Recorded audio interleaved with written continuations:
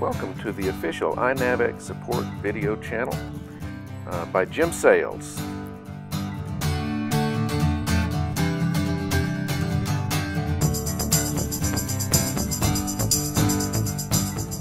When planning a route or navigating, it is often necessary to measure the distance from one place to another.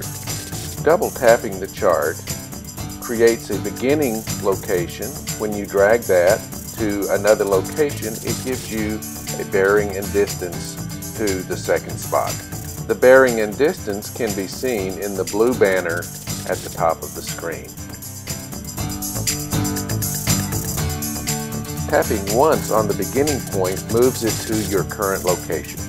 Tapping once on the ending location will allow you to create a waypoint. Tapping once anywhere else on the chart dismisses the measuring tool. Hey, if you found this helpful, why don't you click on the thumbs up to give me a like, and while you're at it, subscribe to your official iNavX support channel by Jim Sales.